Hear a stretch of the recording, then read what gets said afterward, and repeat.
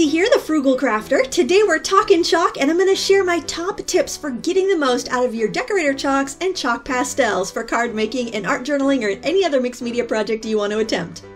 Chalks come in many different styles, they are made by many different manufacturers, and they come at many different price points. So I'm going to share the ones that I like the most and give you some affordable options. This is one of the cards I made using some of the techniques I'm going to show you today, and all of the vintage images we're going to be coloring today are from crafty individuals and provided by our sponsor, topflightstamps.com. I'll share a coupon code and links to the products that I used in the video description. Some of the techniques we're going to do today require water, so make sure you stamp your images in a waterproof ink before you begin, and use a nice smooth cardstock.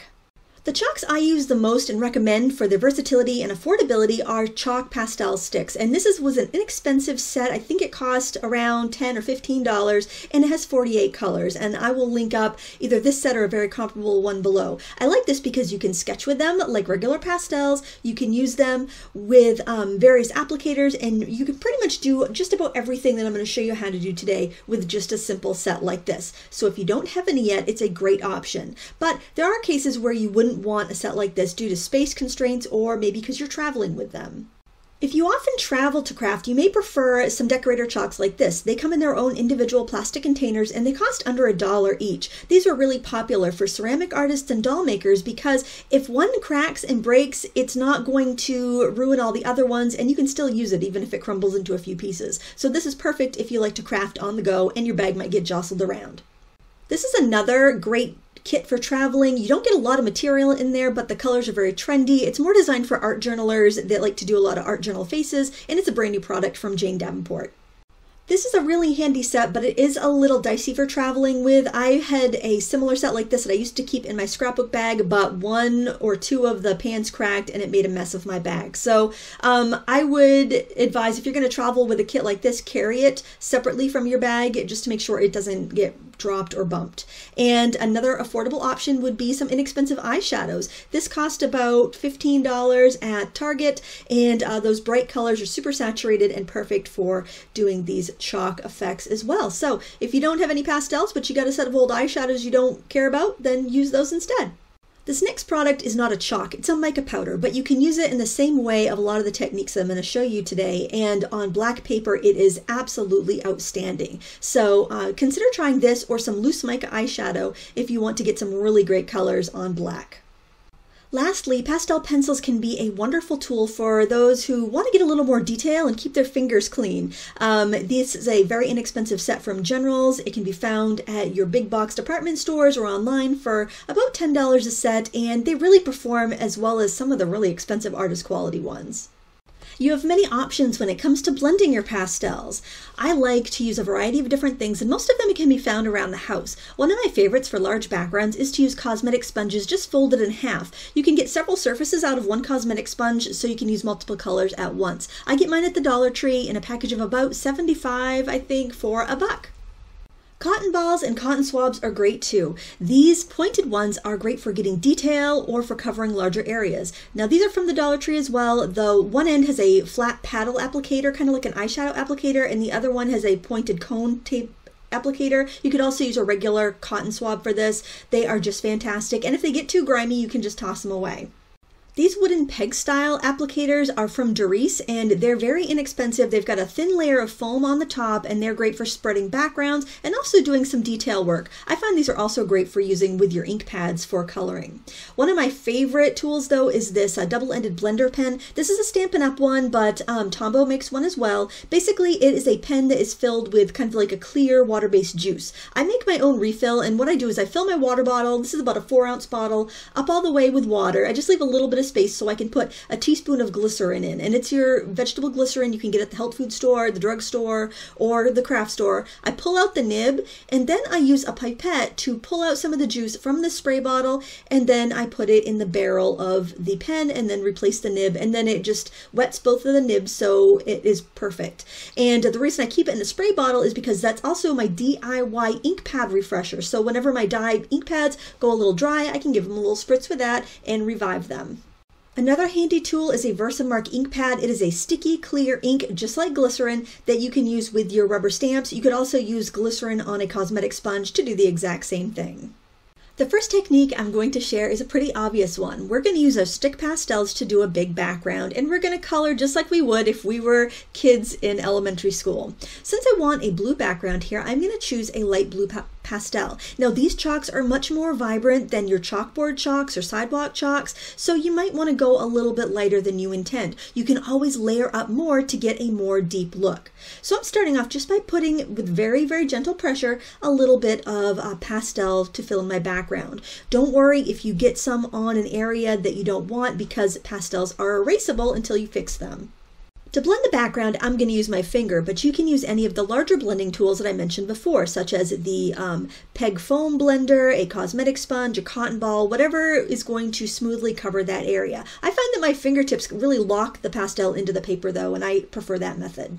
Don't worry if you go outside of the lines with your pastels, because you can erase it. Either use an old gift card as a template against the area you want to erase, or you can use an eraser shield, which is a thin, flexible metal shield that I'll show you a little bit later in the video.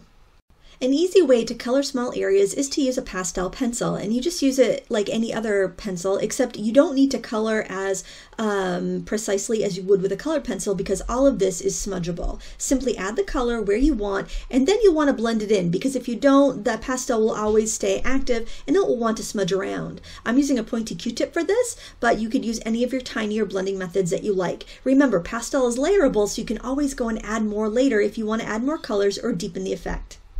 I decided I wanted some yellow on the bellies of these birds, so I simply used that same Q-tip I was blending with and picked up some yellow, and then I'm adding that to each of the birds. You can truly use what you have with this project. I am using eyeshadow and my blending marker here. It's just a water-based clear marker, remember, to color in the holly in this design. Eyeshadow works just as well and just the same as using any pastel for this technique, so really use what you have. Before switching to another color, it's important to clean the tip of your marker. Simply scribble it on a scrap piece of paper until it runs clear. Then you're all set to grab your next color and continue coloring. And see, you can use all of these products interchangeably. You don't need them all, but if you do have a few different palettes with different colors, even if they're different types of chalky pastels or decorator chalks, use them all together to expand your variety. You can go through and color the branches and the berries and finish up your design. Remember, you can layer over any of your elements after they dry, and chalks pretty much dry instantly, so there's no waiting around for things to dry when you use chalks. Did I mention they all work really well together? Here I'm taking some of this beautiful buttery yellow to bring up a little bit more brightness on the birds. I just basically here I'm trying to show you that it doesn't matter what kind you have, they're all going to work beautifully together. So pick the kind that suits your needs the best. To give this a vignette look, I'm taking a stick of pastel, and you could do a pencil for this as well, and I'm coloring in the edges, so I'm adding another layer of that same color I used in the background along the edge of my frame here, and then I'm just going to blend it out with a blending tool. This time I'm going to use the foam blender so you can see how that looks. It really doesn't matter which one you pick, just get comfortable with them and see what you like best. I apologize my hand's in the way, but you got to kind of hold this blender flush or abrupt to the paper like that, so it does kind of make my hand go in the way. So it's not a great tool for me to use on camera, but it is a really useful tool. And there, it gives you just a really pretty effect. Now I'm going to show you a really useful tool. It's called an eraser shield, and the nice thing about this is I can put it up against an edge I want to clean up. It's super thin, so it doesn't make a gap between where you're trying to erase and where the eraser will fit. And also all those holes in the middle of the shield, they're great for erasing out highlights for like the glint in an eye or a highlight anywhere else on your design. So they only cost about $1, and you can find them in any drafting section of any art supply or office supply store.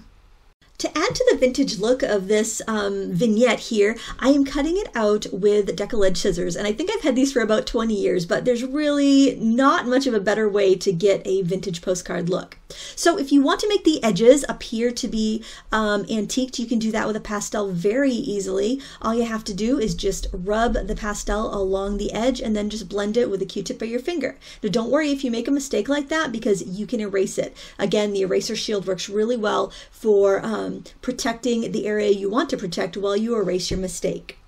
I prefer to smudge this with my finger, but if you want to use a Q-tip or some other tool, feel free. Now that you know most of the basic coloring techniques, I'm going to show you a technique to give you a more interesting background. And what I'm going to do here is stamp some snowflakes around this pretty deer within the frame with some clear sticky ink. And this is just clear embossing ink. You could also use glycerin with a makeup sponge if you didn't have a clear ink pad. Now this is a really great technique because if you ever color something and you've left your background white and you decided you wanted to have a background afterwards, you could stamp it with a clear ink right over whatever it is you colored, whether it's Copic marker or whatever, and then you can use this technique to fill in the background. I've used it lots of times and it is a super fun and handy technique. So here I'm going to use the Pebbles chalks, and this actually comes with an applicator, which is a stick with a clip on the end, and it comes with a bunch of different pom-poms to apply your chalk. You can use any kind of chalks for this and any sort of applicator. You just want to make sure that you dab your chalk on first and then you rub. You got to dab it on first because you want it to kind of stick and dry to that ink, and then when you rub, you'll be rubbing in the rest of the pastel, and you'll get kind of a two-tone effect. Your stamped images will be darker, and your just the dry paper where there was no stamping is going to be a little bit softer and lighter. It's a very subtle effect, but it's very pretty as well. And then of course you can finish coloring your image however you like. Remember, you can use the marker to get tiny little details and to deepen your colors up a little bit. I used a large postage stamp edge scissors to cut the little framed element into shape, and then to rouge the edges here I'm using my marker on a stick of brown pastel. So you can use what you want. This gives you a little bit more of a markery looking edge, but it's not quite as stark as a marker would look. The next technique I want to share is using your pastels as ink, basically. So you want to start off by inking up a large background stamp with your clear ink. Remember, this makes our paper really grabby for the pastel. Then you're going to take a piece of cardstock or card base, in this case here, and you're going to lay it down on the stamp. Now you could stamp right down onto the paper, but I couldn't find my really big stamp block, so I kind of had to do it backwards. And I just put a piece of scratch paper on the back so I didn't get the clear ink all over my hands because it's kind of greasy. Now I'm using a cosmetic sponge and my chalk pastels, and I'm using the shimmery Pebbles chalk because I just think it will be pretty on a background. And again, you want to dab and then rub. So that's going to lock that pastel right down onto that clear ink. And look at the beautiful design that we get. It's very subtle. It's very tone on tone. You can do this on colored paper or white or black and get some really nice effects. Since this is a Christmas card, I'm doing greens and reds, and those are going to show up really nice. Gold's also a nice color to do this with. I didn't bother adding chalk to the center of this because I knew I was going to use this as a Christmas card base. So what I'm doing is I just grabbed a piece of pattern paper, just a scrap I had left over from last year's Christmas cards, and I am tearing the edges so I'm going to have a pretty white deckled edge. Now you could totally color that white deckled edge with chalk if you wanted it to be kind of like look like kind of like a burnt edge or have a different color on there. Totally, go right ahead. I really like the white against the colors I already have down, so I decided to use that. And we can just kind of put this card together just so you can kind of see how we can use these different elements in a card and how we can enhance different things with chalk. So when you are working on top of a chalked background like that, make sure you put plenty of adhesive down because that powdery chalk might keep things from wanting to stick too well, and Versamark ink is a little bit greasy, so that could also keep it from sticking too well. Now I changed my mind and decided I actually wanted to use the bird image instead of the deer one for this particular card. Now also look at your die cuts in a different way. Now this was a frame, but I thought this would make a really nice corner, and then I'd get two embellishments for the price of one basically. So I've cut this little frame in half, and that's a memory box die. I'm not sure if it's still available or not. I've had it in my stash for a while, and I'm just kind of using that to kind of accent one half of my image. And now I've got that Merry Christmas. Now I stamped that with red ink and I enhanced it with some chalk, and then I did the edges with a little green chalk, just like I did on the elements where I showed you how to chalk the edges. You can use any of those techniques. Again, I'm cutting another die cut in half so I can make some little flourishes out from the Merry Christmas, and I die cut that from the same scrap of red paper that I did the other piece from. That way I know it's all going to match. And also these embellishments are super light, so it's not going to add extra postage. Now this little die set also had this little flower, and I thought, ooh, that would be nice enhanced with some metallic chalk. And also it's nice if you take those little flowers and you make them a little puffy. So how I did that basically was I just put my flowers face down on a black foam mat, and this is actually the mat that came with my pastels. And I'm shaping them by kind of pressing each petal with a big round ball end tool, and you can use a bead if you don't have one of those. And then I took a smaller ball end tool and just did each little petal again, just to help round it. So basically you force the fibers in the paper to curl to your will. Then I pressed the front side to the embossing ink pad to make them kind of sticky, and then I brushed on some of the metallic pearl powder. Now you could use a chalk, but the pearl powder is just going to give it more of a gleam and make it look almost metallic. Then it's just a matter of gluing everything down on your card. I really think these flowers, because they're a little shiny and they're a little dimensional, give a really nice kind of extra touch to your card. It also keeps the weight down because they're still lightweight, and all it needs for an embellishment is a couple little buttons or brads or enamel dots or something in the center. And another thing you can do with your chalk is to tint things to match your layout. So I'm using a little sliver of paper to be the faux string in the center of my buttons. And just to make it match perfectly, I'm just going to give it a little bit of chalk. It's so easy when you use a pencil for this. I think it's kind of a perfect little embellishment. I just like the vintage image, the softness of the chalks, and the slight gleam of the metallic powder. Now I want to show you something else you can use that metallic powder for, and that is working on black. And actually you can use pastels on black too. I just want to show you the difference in the look. Now I inked up the big stamp with Versamark again and stamped it on my black paper. And this technique is really good anytime you have a really detailed stamp that you have a hard time getting an impression for. So it doesn't have to be just for a really big unmounted stamp. You can see there when I tip it to the light how where the design is. Now if I didn't do anything to this, I'd have a slightly tone-on-tone design because the greasiness of the ink kind of stains or watermarks the paper. Now when I brush on the loose mica powder, look how shiny that is. This is a Pearl X powder. Perfect Pearls is another brand that's really good, and you can also use the loose eyeshadow from your discount stores. Just look for the ingredient mica as the first ingredient. So let's compare the loose pigment powder to the other chalks that we have. So here I am using the Pebbles Pearlescent chalk, which has a little bit of mica in it, and I found that using a lighter color chalk showed up better than using a darker color on black because there's greater contrast. Now there you can see that the color kind of disappears and all you're seeing is a little bit of the mica effect. So it's not as bold as using that pearlescent powder. So next I thought I'd try eyeshadow, and I'm going to start off with a silver color because I figured that would have the most mica in it, the most sparkle to it. And that actually showed up pretty well. It looks an awful lot like what the green Pebbles chalk looked like because the color just kind of disappeared as soon as it hit the paper. And I thought, why don't I try the green? So I picked up a couple colors of green that had a little bit of sparkle to it, and that showed up really well. I could still see the color on the black, which is something I wasn't seeing with the Pebbles chalk. So I think either if you don't have the loose eyeshadow or the loose Pearl X or Perfect Pearls, go for an eyeshadow. That's going to work really well. And brushing it on is going to give you less chalk in the background, so you'll have a little bit better contrast between the stamped area and the plain area.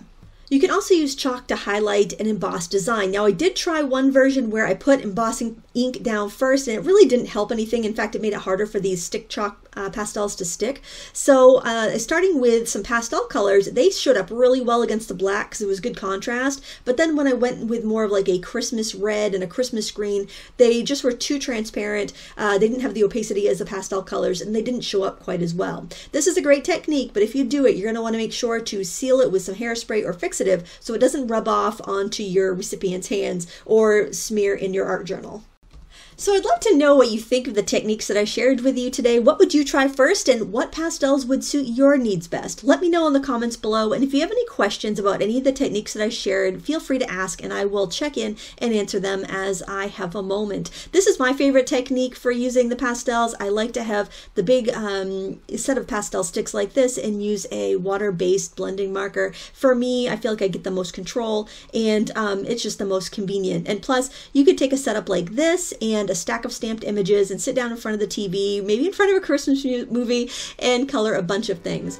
I want to thank our sponsor, Top Flight Stamps. If you like these beautiful vintage images that I've been showing you today, you can find them in rubber stamp form on their website. And I will link a discount code in the video description for you as well. And I will also link all the resources that I used today so you can find those supplies if you are looking for them. Thank you so much for watching. Please give me a thumbs up if you enjoy videos like this. Until next time, happy crafting.